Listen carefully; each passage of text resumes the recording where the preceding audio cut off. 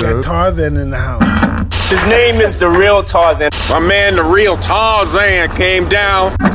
24-year-old Michael Holston out on the water at night.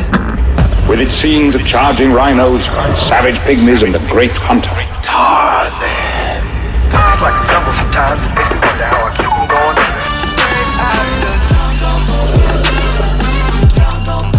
Tiger style.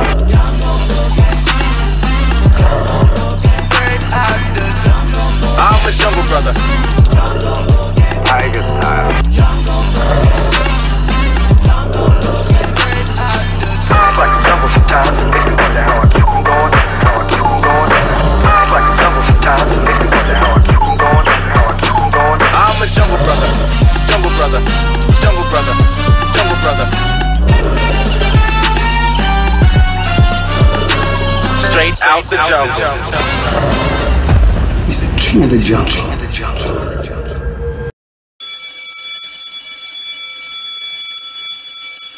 So today, I'm gonna take you guys on a mental trip for the dart frog. There is over 100 species of dart frog. Only a handful are gonna be really, really poisonous. Today is gonna be your Costa Rican green and black dart frog. Now that's probably your most common dart frog you're gonna see in captivity in your pet stores. I'm gonna give you guys some information. Now take it from someone that has been around the world. I've caught dart frogs in Hawaii where they're actually invasive. We talked about that earlier in this episode. Scientists way back in the day in the 1930s, they introduced these dart frogs, not the green and black ones, but they introduced a species of dart frogs to help to try to control a mosquito population. Did it work? Who really knows? But Hawaii is home to dart frogs since 1930s. Almost, it's 2021, so it's almost been 100 years since then. About 4 years ago, I took my first trip to Hawaii, and as I'm walking up this waterfall in Manoa Falls, I look to my left, and what do I see? I see a little small, beautiful, colorific thing. I don't even know if colorific is a word, but that's the first thing that came to my mind. I ran after it, I'm moving the leaves around, I pick them up, catch me a little dart frog. I had other experiences after that, flying over to Costa Rica, going out at night, moving some leaf litter around after a day of rain, and these guys are coming up, hanging out. It's awesome to see these guys in their natural habitats. Now, I've also seen them in Honduras, I've seen them in Belize, and also in Panama. Dart frogs are known to be native from Central America down to South America. In particular, this green and black dart frog is native to Nicaragua, Costa Rica, Panama, and northern Colombia. Scientific name, I'm probably gonna mess this up, but I'm gonna try my best.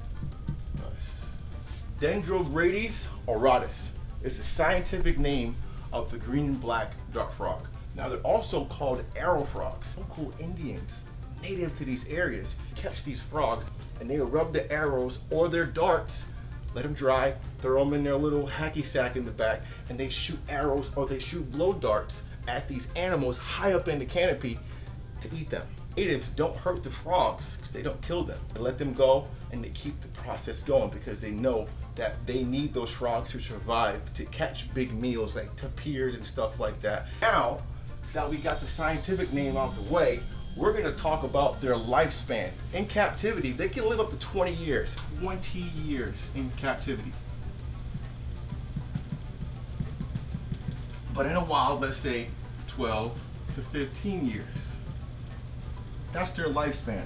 Babies hatch out and take about 2 weeks to hatch. From mom laying them to the whole process of them going in tadpoles takes 3 months after the hatching period. 2 weeks as eggs and then 3 months to get to tadpole stage. Now, dart frogs reach sexual maturity at the age of 8 to 10 months old, where they're ready to reproduce. 8 to 10 months.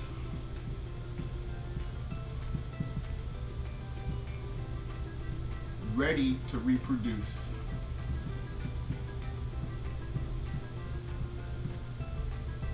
Now I want you guys to know that I care about you guys learning about these animals. I always show you them, but now I really want to sit down and geek out like I was as a kid and show you guys these cool animals. I want you to know every fact, every detail. One of my favorite things to do is to read magazines. I'll take a wild kratts thing and I'll read that as well. I'll take a Nat Geo book and read that as well. I have done that my entire life. Now we're gonna go off, what do these guys eat? You can feed them pinhead crickets. That's probably the easiest thing to do if you have subadult or adult dart frogs. But what if you have a baby? What if you have a young juvenile growing up? You're gonna wanna feed this thing fruit flies, flightless fruit fly. Now, you guys ever leave some fruit out on your counter and it's been too long, it's been nasty? Those are the little flies that you're gonna be able to feed your frog. Now, they come in a fruit fly culture, a small little clear cup with a bunch of strings in it, and they have the food in the bottom. The flightless fruit fly is called the Drosophila melanogaster. That's the scientific name. I'm gonna try to write it out. Drosophila melanogaster. I know I probably botched that. Flightless fruit fly. Are you going to be able to get the most nutritious value for your dart frog in captivity just by feeding them flightless fruit flies? Absolutely not. How do you correct that? Pouched up, containerized calcium. Same thing with vitamins and minerals. It's like a dust. And as you get ready to feed your animal, you put it in a separate container, you dust it. I call it putting seasoning on it. Like if you're gonna fry a chicken or make a steak or make pasta, you know, you got to put that salt-baked touch of calcium and vitamins and minerals and nutrients on it so the dart frog can get the full range of nutrition. Now, it's always good to have a wide variety of diet for these animals in captivity. It's always the best. You're going to want to also have a bioactive terrarium or vivarium. That means you're going to have live plants in there. The live plants is also great to introduce some springtails. Springtails are hexapods. A hexapod is basically like a microbivore. A microbivore is a little small animal that feeds mainly on bacteria. Just like an insect has external eating, they eat things, this hexapod, the springtail, has internal chewing mechanisms, which means it's not an insect. You can also introduce isopods, aka roly-polies. You ever be a kid outside and you pull back that water gutter, little thing on the floor, and you see the little roly-polies? That's an isopod. Those animals live in really swampy and densely moisturized areas. They're going to be eating the roots and also going to be eating the waste, breaking the waste down when your frog is going to the bathroom, which in return helps the plants grow. It keeps the soil rich. It's a whole process going on. So they're mainly going to be deep in the soil. They may come up every now and then if it gets a little too dry, but that's when your frog goes to town and eats those bad boys up. It's a cool little ecosystem you guys got going on inside your cage. Springtails.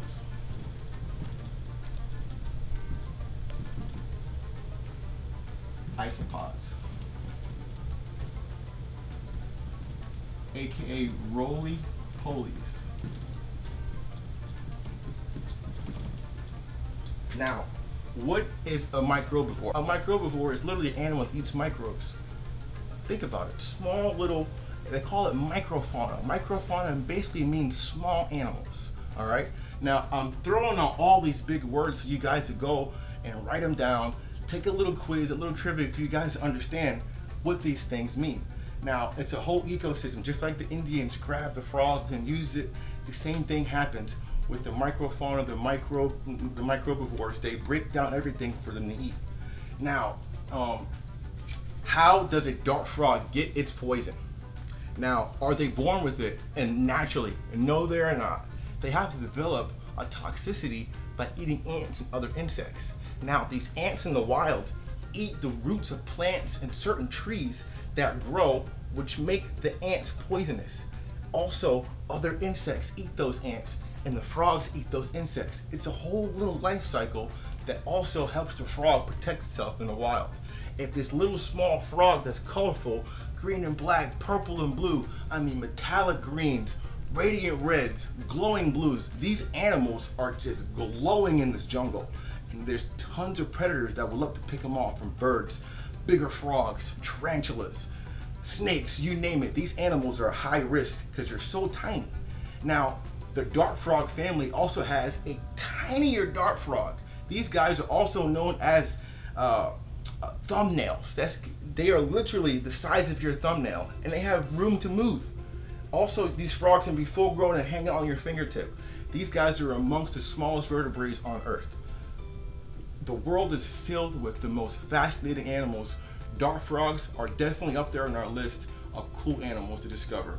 We've talked about what they eat, we've talked about their scientific name, how long they live, where they live, what's next. How do you tell the difference between a male and female dart frog? Well, the cool word for you guys is sexual dimorphism. It lets you guys know that there is a difference between the male and the female. Now, the male sometimes is smaller than the female. The females are a lot larger, and they also develop an arch on their back.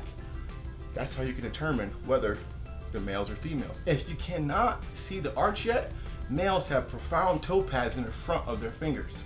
Toe pads for males.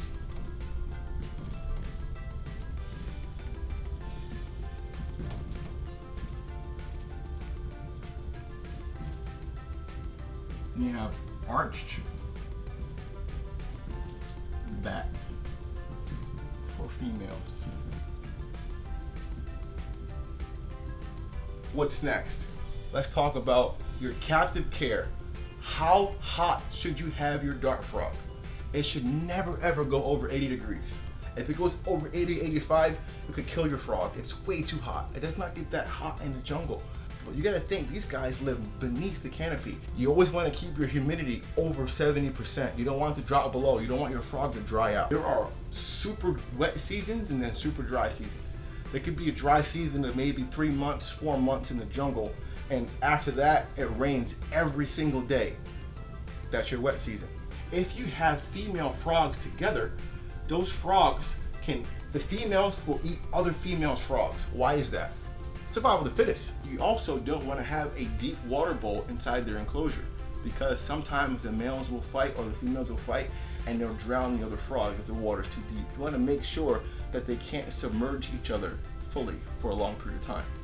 You guys learned enough stuff today. I've left out a few things. Comment down below a few things I left out. Of course, there's way more for you guys to learn, but I want you guys to get involved.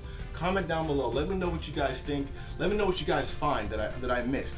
And if I said anything wrong, also guys, correct me. I'm here to learn as well too.